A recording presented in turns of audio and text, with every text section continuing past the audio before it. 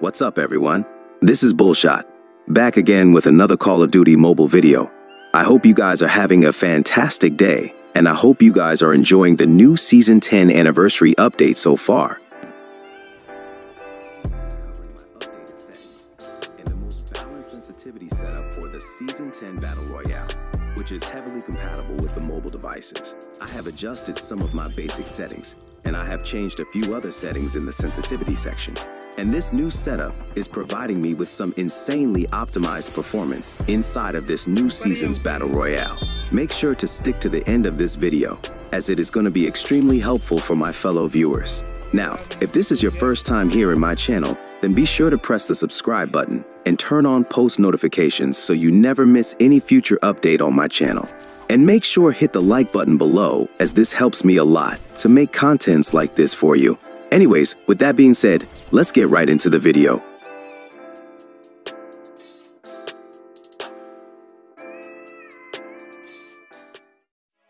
First, I'm going to be starting with the basic settings of the Battle Royale. Most of these options in this section are pretty much identical as they were during the previous Season 9 update. The fast scope switch allows you to change optics with a drop-down menu, which only works if you carry more than one optic attachment. I personally never use any optical attachment, that's why I am not using this option. The slide hint is totally an optional choice. It basically shows you a slide button instead of a crouch button when you are sprinting. The shotgun hit reminder also is an optional choice, as it doesn't affect anything to the gameplay, it just shows you the placements of the bullets fired from a shotgun. The automated armor repair allows you to continuously upgrade your armor until the health points of the armor reaches to 150 points. I personally do not like to use this option, because it becomes extremely unpredictable to use in the middle of engagements. Rest of the settings are pretty reasonable. Now, in the Battle Royale, I am currently using the tap and hold option to aim down sight, for better versatility in the middle of the battlefield. Also, I am gradually switching to 4 fingers claw, and I become extremely comfortable with this option. Other than that, I use the one-tap slide option for sliding. The always sprint option is a very important thing, as it helps to slide flawlessly without going into crouch mode. And most importantly, I have been using maximum field of view in both of my perspectives. It matches with my sensitivity values pretty easily, and I don't see any changes coming anytime soon. That's pretty much it for the basic settings of the Battle Royale.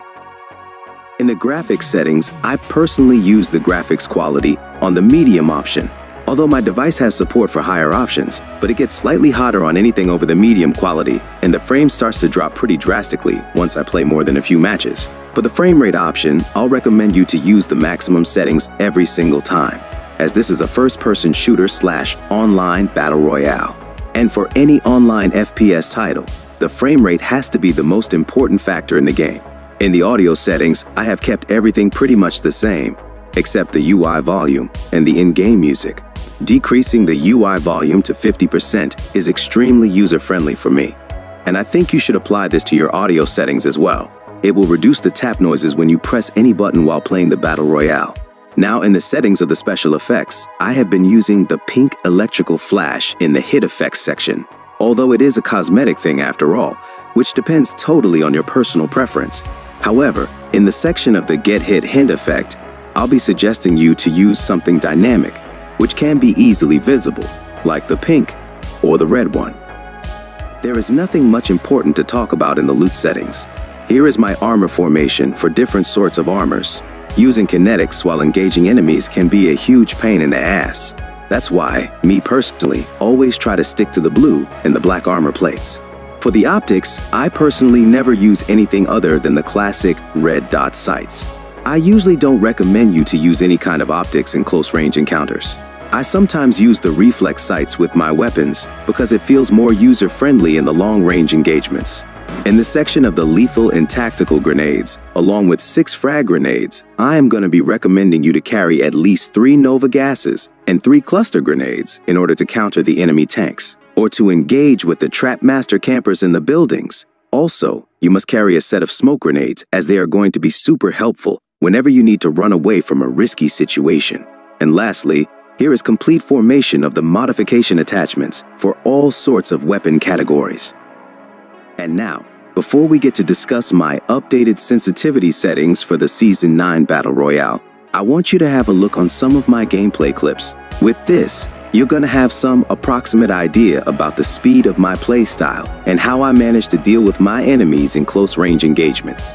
Another thing I want to mention before sharing my sensitivity values, which is I am currently using the Poco F5 as my primary device, which has screen size of 6.5 inches. And my sensitivity values may or may not be exactly accurate for you.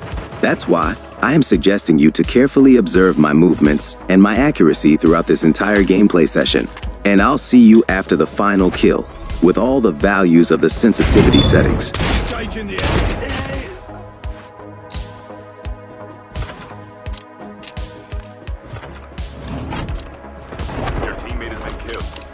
Dog tags and help them return to the battle. Location exploded.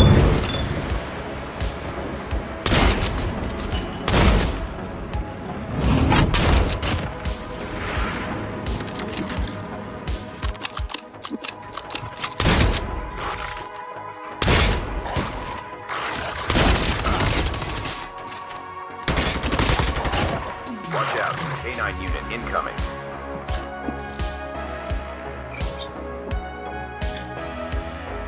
Chip terminal is almost ready.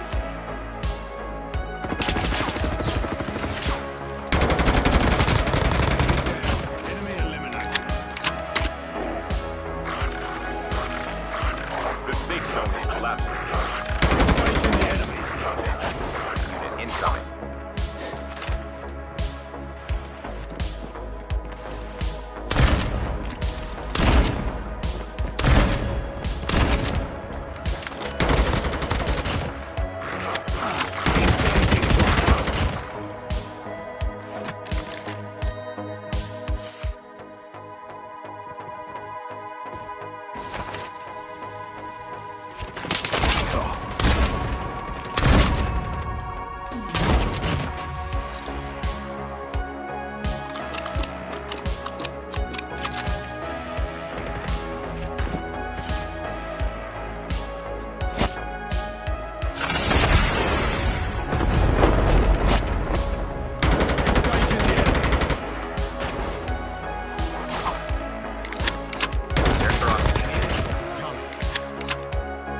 As you guys have noticed, I have a moderately fast movement speed, which is pretty easier to adapt.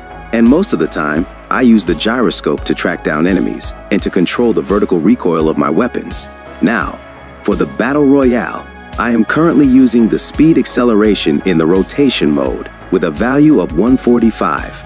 You can keep it somewhere between 130 to 150, which is the most user-friendly sweet spot and works flawlessly with the default, or the maximum value of the field of view. Currently, I'm using 130 because of the boosted field of view in third-person perspective. It matches perfectly with the speed of my movements. And along with my highly accurate gyroscope setup, it can provide you with some extremely optimized performance in the Battle Royale. For the sensitivity switch settings, I am recommending you to use the third option, which is gradually switching while aiming down sight. And now, the most important part, here are all the sensitivity values for the Battle Royale. According to your playstyle, you can tweak the sensitivity values in the general and the firing sensitivity, but I recommend you not to make any changes in the gyroscope sensitivity section because it is extremely calculated for a moderately fast play style, specifically for the mobile players. And trust me when I say it will give you some aimbot level accuracy in all sorts of ranges possible. And here is my 3/4 fingers HUD layout for the Battle Royale. It's a pretty basic 4-finger setup, which is extremely easy to adapt. I normally play with 3 fingers in general. However, for being a tap and hold to aim down sight user, I just use the scope button with my right index finger, and that's the only thing I do with my 4th finger.